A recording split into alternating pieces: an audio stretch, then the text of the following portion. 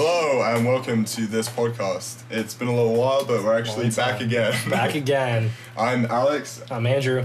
Yeah, and it's been a month since we last did the podcast, which, you know, it's a little bit of time. Took a little time off. I mean, traveled to Europe and stuff.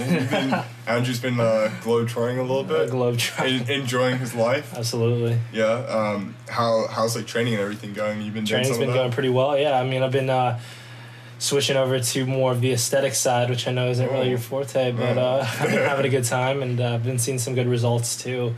After Europe, I lost during Europe, I suppose, I lost 10 pounds. True. I mean, because the diets over there are a little different, a little... In what way? Well, when I was a particular Madrid, and when I got there, it was on a Sunday, and I was at this place where it was called the Colegio Mejor Mara. Wow. And they don't serve dinner on Sunday. Do you speak Spanish?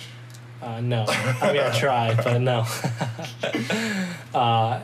When I got there, they don't serve dinner on Sundays, and I hadn't eaten anything for a couple hours. Right. And so I immediately went to the nearest mercado, but it was closed, and everything was closed because it was Sunday night. So I went the first night without really eating anything. Damn. And then the second day I was there, I stocked up on a bunch of canned tuna because I figured out that every food in Spain really lacks a lot of protein. It doesn't seem like the public health in Spain is exactly where the United States is, but I mean, that's not necessarily a bad thing. It's just more of a cultural thing. True. So, I mean, as far as eating and stuff goes, it wasn't my top priority while I was there anyway. True. I just wanted to visit and enjoy the time and just get some memories. And I had a really good time though, so I was really glad I did that. But anyway, getting back to the point, I've been really upping my diet, trying to gain back the weight I've lost. I mean, they say you can only gain a fourth of a pound of muscle a week. Right. I don't know if you've confirmed or denied that statistic, but I read that somewhere on some forum. I mean, yeah, I think it's between something like that, but you can gain a pound a week if you're bulking consistently. It's obviously not going to all be muscle, but right. If you gain a pound a week, is it how much of that you think is going to be muscle? I think I've heard it's between half. I mean, it's basically you can gain between half a pound and a pound of muscle a week. Gotcha. But if you're gaining a pound of muscle a week, you're doing really well. And your diet is perfectly tuned in, and your training is perfect. Right. And we don't live in a perfect world; we live in the real one. So I think a quarter of a pound a week of muscle is totally reasonable and probably pretty easy to attain. Yeah. So I mean, I've been eating a lot since then, and I think I haven't really weighed myself, but I at least feel bigger. And it's been, like you said, it's been a month since when I probably got back. Late July. Right. Yeah, so it's been almost a month now since I've been back, and getting back into it. So as far as training goes, it was really interesting. I just want to talk about this really quick. When I was in Spain, I had the issue of running into the kilograms to pounds ratio, which I quickly tried to do some math in my head. Of course, I didn't have any internet on my phone or anything while I was there, so I assumed that I'd be able to calculate it. And at first, when I whipped out the 50 kilo dumbbells, it was a little heavier than I thought. Because, I mean, you don't really think about this kind of stuff. I mean, you coming from England and all, I'm sure you are used to it by now. But me just being the basic American I am, I just assumed everything surrounding the world I lived in, right? So egocentric of me. But it was very, an eye-opening experience at that when I put on the plates. I think are the same, right? When you come to the 45. Yeah, so in England we have 20 kilo plates, which is 44 pounds. Yeah, so it's pretty much the same. Those seem the same. But then when I was loading on the, they don't really have 25 pounds, do they? They have 10 kilos. So we have 10 kilo plates, 15 kilo plates. 15 kilo is a 35. Okay. And then a 10 kilo is probably around 22, so it's not quite. It's times 2.2 is the conversion. Right. Isn't it 2.205 or something? I don't know. 1 kilo is 2.2. No need to get specific about it, I suppose. Yeah, exactly. And the weightlifting. I mean, you just got to start doing powerlifting, man, and then you have to understand how kilos work. Yeah. Powerlifting will show you the way. I mean, I really did enjoy my time when I was powerlifting. I did it for, 3 months, 4 months? And at that time, I never saw more results than that. But my mom started calling me fat and stuff when I got up to the 200. You're a fat powerlifter. She called me a fat powerlifter. Yeah. I mean, I was only, 210, around there, and, but... So you're just trying to, lean out and just really start... Yeah, I was actually planning on cutting, but, I mean, when you lose 10 pounds in 1 month, it's not necessarily all fat. Yeah, exactly. So I'm going to mini bulk and then mini cut, and we'll play it by ear, I suppose. Yeah, that makes sense. I think it's a smart way to, approach things. So how's training been going with you in the past month? Dude, it's been up and down, to say the least. Yeah. Obviously getting closer to nationals as every day goes by, but not always, progressing in the way that I would like to. I think my squat's been sucking a little bit recently. My form has kind of gone to shit. I don't know why that is. I think just I've been squatting 3 days a week for about 16-ish weeks now, and I think obviously that's accumulating a lot of fatigue. Even though I deloaded 6 weeks ago. Do you think overtraining could be playing a part in that? Not so much overtraining, more under recovering. Okay. Haven't been sleep. Don't those two go in hand? Yeah, basically. I think the amount of training volume I'm accumulating is fine, but I think the amount of sleep and food I'm eating is not enough. Over summer, kind of in the same way that you were having an issue with getting enough food, because of the meal plan I had, because of my job, I was only eating once a day. And the other meal I was having was stuff I bought from Walmart that really wasn't very calorific or had good macros, So it was 600 calories of chicken and rice, but it was 1,000 milligrams of salt and not a ton of protein. So it was just the whole summer I was supposed to be gaining, I really wasn't. I was probably eating 2,000 calories a day, and I would normally say I eat around 4,000 to 5,000. Yeah. So it's it was way less food, and then now even after that my appetite has decreased a lot. So I think that really fucked up my squat, because my squat is very reliant on how much I'm eating. Of course. My bench press is increasing pretty steadily. I think I'm just getting better at the skill of the bench press, which is cool. And then also getting a little bit stronger. I'm just really trying to build back up to where I was last year. I'm getting past that point now. So I did 275 last week, which was pretty easy. And then this week I'm doing 280. And then next week it'll be 285, and so on and so on. So I'm 6 weeks out now. So the week before nationals, I should hit 305. That'd be nice. And then that will peak me perfectly for the meet, in which my third attempt is going to be 310. And that's set in stone, just by the way. I don't care if I fail my open and my second attempt. You're gonna do it? I'm doing 310 for my third, because I will. This is 300 pounds is a lifetime bench press goal for me. Why don't you just do 315? No, because that's slightly too far. 315 is 3 plates. You gotta get it, dude. I don't know, but it doesn't matter at me because it's kilo plates. So it looks it looks like you're lifting no weight anyway. So it really doesn't matter. So that's my main goal. Is just anything over 300, I'll be super happy with. But 310 is my goal, because in accumulation of that and my 500 pound squat goal and my 650 deadlift goal, that'll be 1450, and then that would be actually, I don't think that's 1450. I can't even math, but it's something over 1400. What'd you say it was? 1450. No, what was the totals again? 650, 500, so that's 1150. Yeah. Plus 13, plus 310, which is 1460. Okay, so it's pretty close. Yeah. So basically, my goal is to get 1400 at this meet. That'll be a lifetime PR for me, even though I'm moving up a weight class. That'll be super, super awesome. And then the last component of it is the triple bodyweight deadlift. What is that? So that would be, my goal is to deadlift 650. So depending on my body weight, that could be triple body weight or just under triple body weight. But right now it's looking like it's going to be triple body weight, because my morning weight is around 215. And I'm just not sure, being six, just under 7 weeks out now, I'm not sure I'm going to be able to eat enough that's going to move me up to fill out the 231. Right, so tell us about those the challenges you've been facing. You just barely mentioned that you were moving up a weight class. Yeah, so essentially it's been a long time coming.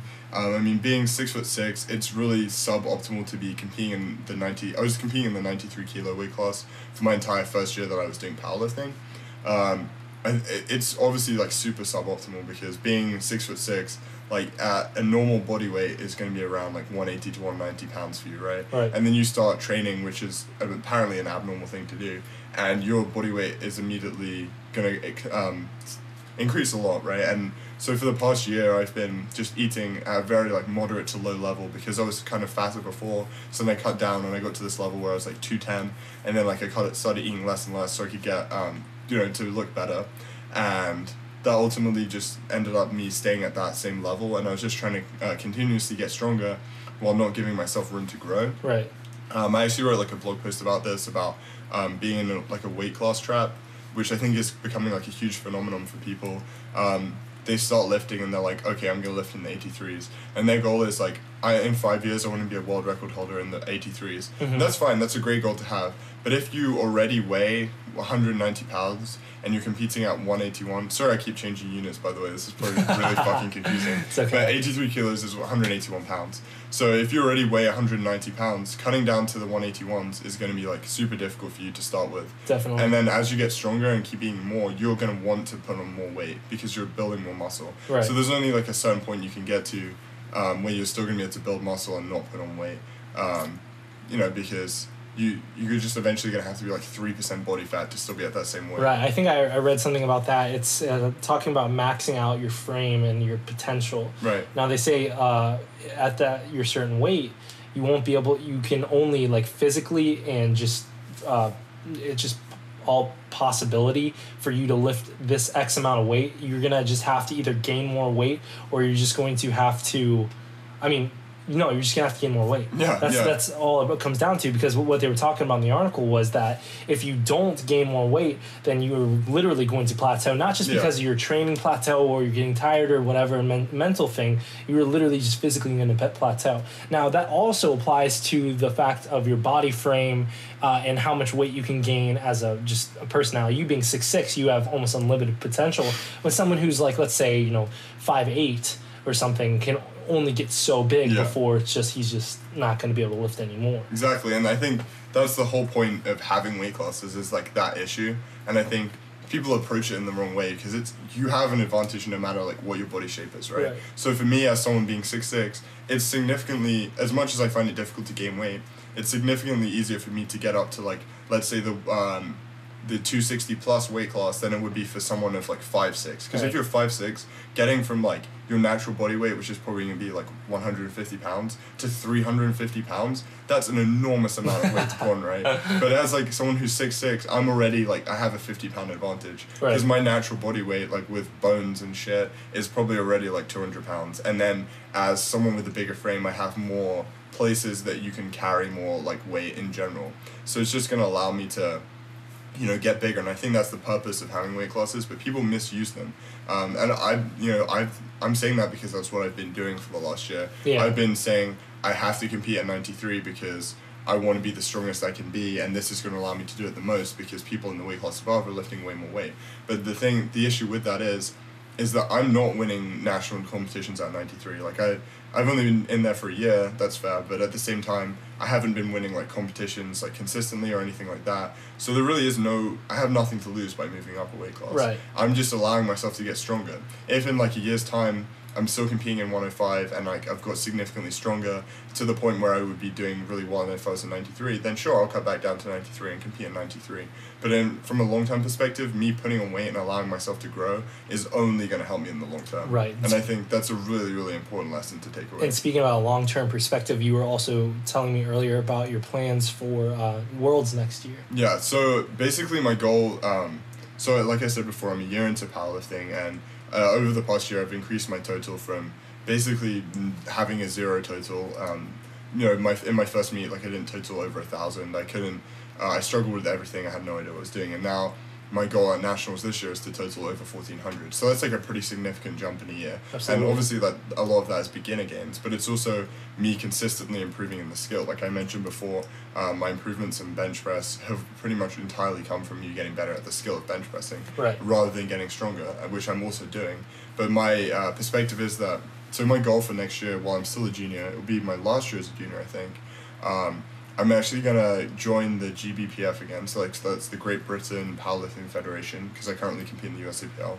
I'm also going to join the USAPL, but what I'm going to do is compete in a USAPL meet and qualify for GBPF Nationals, which will allow me to then go home around next October-ish, which is when I think Nationals are, and compete at Nationals in the UK, my goal is to win that then, which will allow me to compete at the World Championships for powerlifting. Nice. Because obviously, like, being foreign, I can't compete in the US. Mm-hmm. And this year, regardless, I'm not going to have any chance to realistically win the competition, because, you know, there's people that qualify with totals that are like 1,600, 1,700 in my weight class. So for me to get anywhere near that, like, I'm going to have to start taking steroids.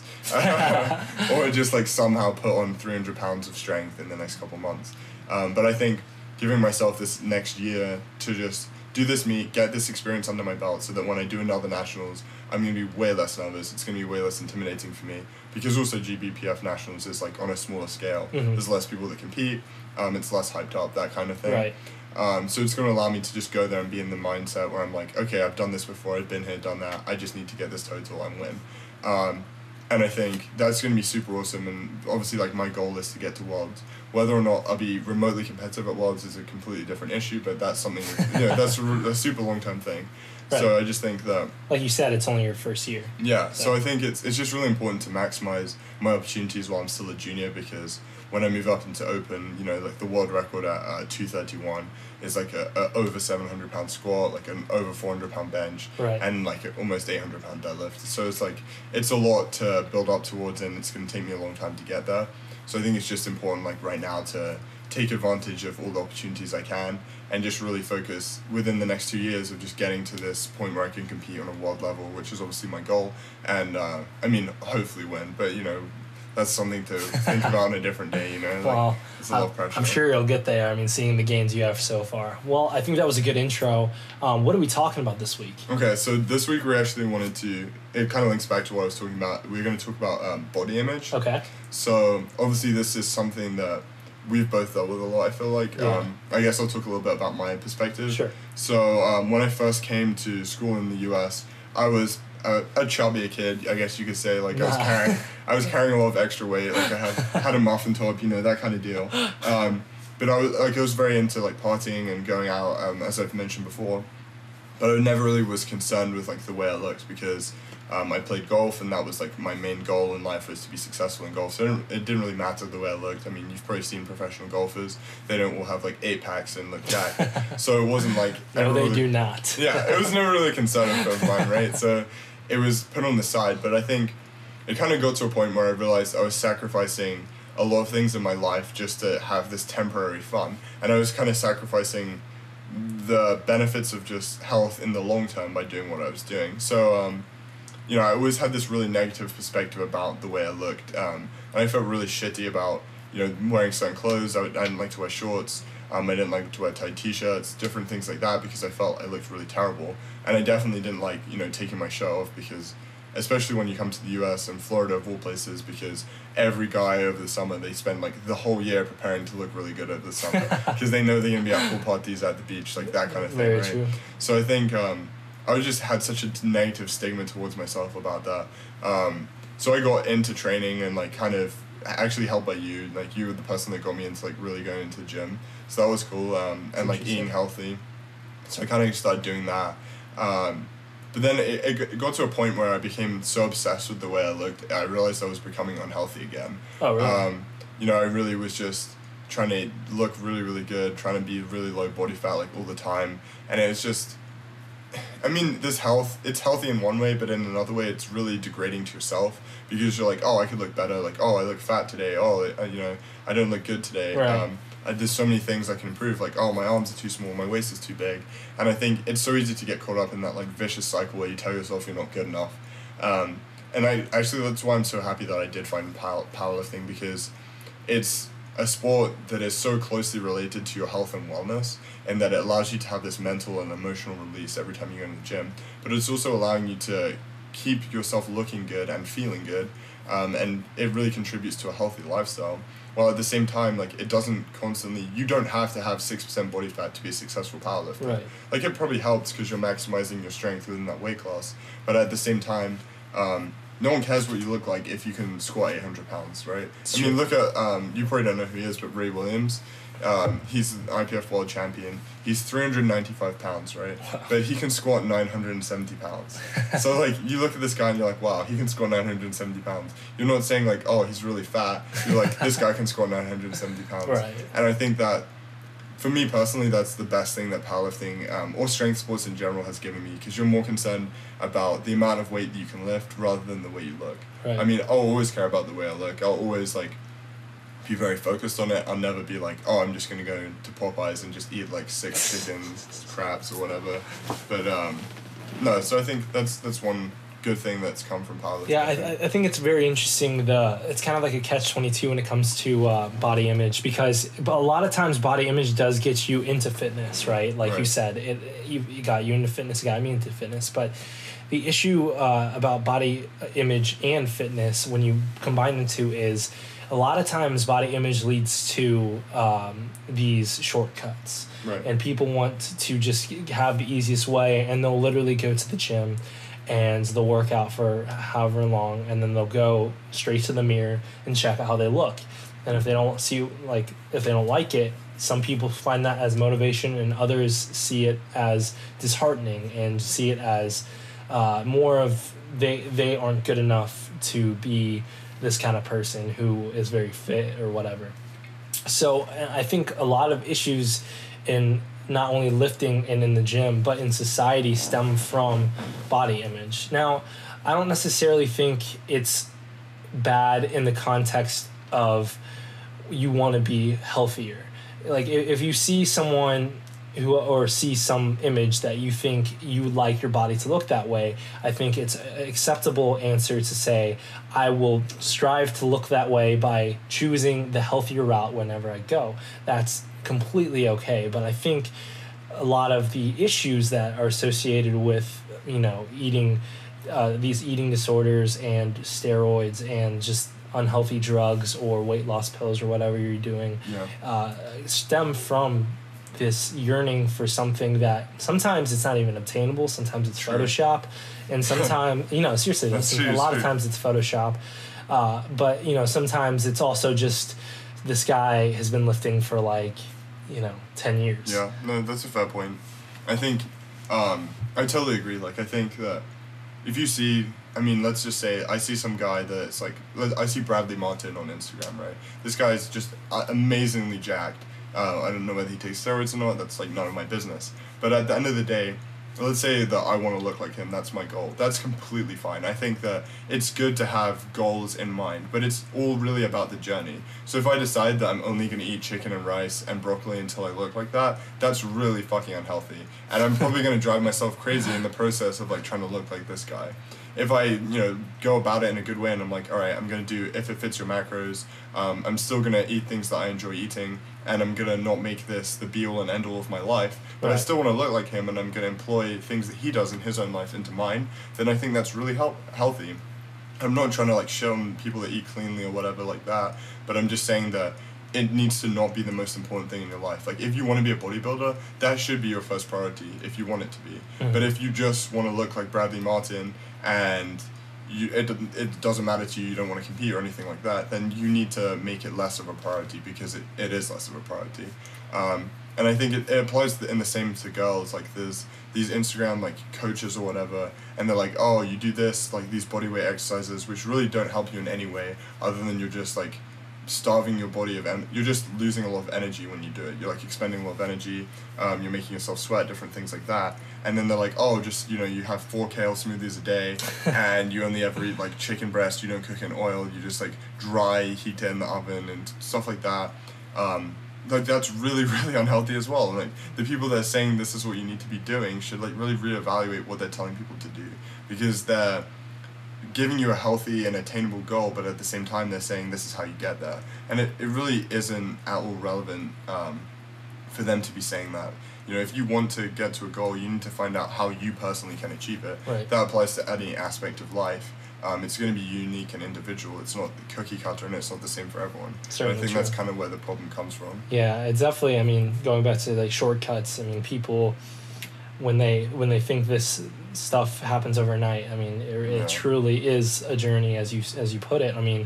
It's not like you and I are going out there and we have all these insane gains, but we do see results from the work we put in. Because we work hard. But another thing, yes, exactly. And what it does is the little results I do see is the most motivation for the rest of my life. When I do see a little results from making myself sweat so hard and working way hard at whatever I'm doing, it motivates me to work harder in school. True. Or it motivates me to eat healthier here. And as long as the cycle is something that makes you feel good about yourself, and it's just generally promoting health and wellness and not promoting the wrong things, it should be okay. I totally agree. I think that people sometimes, they decide that they want to have abs and they don't approach that from a holistically healthy perspective. They're like, I want to have abs in a month, I'm going to do whatever it takes. And you could probably do that, right? If you stop eating and you starve your body, in a month's time, you might lose like 20 pounds of fat and you might have abs. But at the end of that month, you're going to have those abs, but you're probably going to lose them in a week, because as soon as you start eating again, you're not going to have approached it from a healthy standpoint that allows you to be consistent with it. And, you're also putting yourself through this emotional and physical hell to get to something that in the long term, like, really isn't worth it. Like, I've had abs for like a year now, and it really hasn't changed my life that much. Like, I like taking shirtless pictures more, but I look at myself in the mirror for longer, but it's really not like, people don't just suddenly want to be your friend. Well, and when you do these things, you're shorting yourself of what actually matters, and it's not the results that matter in the end. It's the working hard and getting there, because you proved to yourself that you could do something that you said. You know what I'm saying? Like, you don't have to just do it just to do it. You go and you accomplish something. You feel good about yourself, and in turn, it generally promotes a good cycle in your life. Honestly, that's the most accurate thing you can say about this. I just think that people just... Enough with the magazines, enough with the fix-all products and the bullshit. There's no fix. Like, if you're struggling emotionally with something, like, you're always going to struggle emotionally with it. If you don't like the way your body looks now and you weigh 300 pounds, you're probably not going to like the way your body looks when you're 200. It gets a little bit easier, don't get me wrong, but at the same time, if all you think about is the way that you look, then that's all you're ever going to think about. Right. You need to really just... The best thing about strength training, or like just being in the gym in general, is that it gives you an alternative focus than just the way you look. You start thinking about like how much you can lift, and how long it's going to take you to run a mile in like 5 minutes, and different things like that. And setting those targets is really what makes you healthier emotionally and physically, because eventually you just stop worrying about the things that don't matter, like having a six-pack and different things like that. And I think as well, like, the thing that people don't consider is how the damage it has on other people in your life. Because if you're always like, oh, I want to have a six-pack, that's my goal in 6 months, and that's all you care about, then maybe, you stop going out to dinner with your girlfriend, you stop going to the movies with your girlfriend because you can't eat popcorn, and you can't be in an environment where you might have to eat M&Ms. And, like, you're putting all these pressures on yourself and the people around you for absolutely no reason. Sacrifices your quality of life. Exactly, and I think... if you're doing a bodybuilding show, or like you're training to be in a physique show or something like that, or a photo shoot or whatever, then that's fine, because you know that it's temporary. And at the end of that time, you're going to start employing back more normal things in your life. If your life goal is to have abs and you want to have them forever, then it's probably going to be a little bit more detrimental, because it's never going to end. Because you're going to get to that point where you have abs, and then you'd be like, well, I could have more defined abs, or maybe my abs could be a bit more thicker, or, I want to have abs forever, so now I'm going to only ever eat 2,000 calories a day. It's just going to fuck up your life. Like, that's the reality of it. Yeah. You have to approach it from a healthy standpoint. If you want to lose weight and look good for the summer, that's great, but you have to approach it from a healthy perspective and something that is attainable long term. Yeah, exactly. So when we're thinking about, like, what actually matters in fitness and health and strength training, what, in your opinion, is the healthy and best alternative for that person to think about? So, like, what should the goals be? I just think that, if you're just trying to get into fitness, then set yourself the goal of going to the gym once a week, right? That's the baseline. If you don't ever go to the gym, you don't ever work out, set yourself a goal of going to the gym once a week. And then once you do that, and you do it for like a few months, start doing two times a week, 3 times a week, 4 times a week, 5 times a week, however many times that you want to go. And it's unique to everyone. Like, your goals are going to be unique to you. I think it's good to say, like, I want to look better, but just give yourself time to do it. And I think it's not so much about the goal. Like, it's fine to have a goal of having abs. It's just the way that you approach it. I think people just decide, I want to have abs and I want them in a month.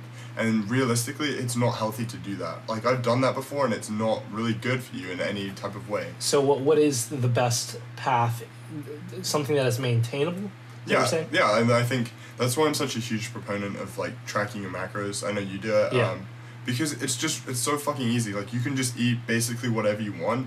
So, like, if you wake up in the morning, you're like, oh, you know what, I really fancy eating pancakes. Like, you make pancakes, then you put that into MyFitnessPal or however you track your macros, and then you're like, okay, now I have 50 grams of fat, 100 grams of carbs, and like 60 grams of protein left for the day. So then you just plan the rest of your day around eating those specific macros, and it's super easy because it doesn't restrict your life. Free. Yeah, exactly. So, like, you know, what I've done in the past is, like, if I know I'm going out for dinner with my family and we're gonna go, like, get some barbecue food, and I'm gonna have some, like, a rack of ribs and fries and like a milkshake, you know, like all the calories and all that stuff. I just make sure I put that in MyFitnessPal. So the rest of the day I know, okay, my goals for today, 250 grams of protein. Well, the rack of ribs not gonna have a ton of protein, so I probably need to, like, get in some protein shakes in the morning, maybe eat, like, some more chicken breast, different things like that to accumulate those macros that I do need and I'll be short on later in the day.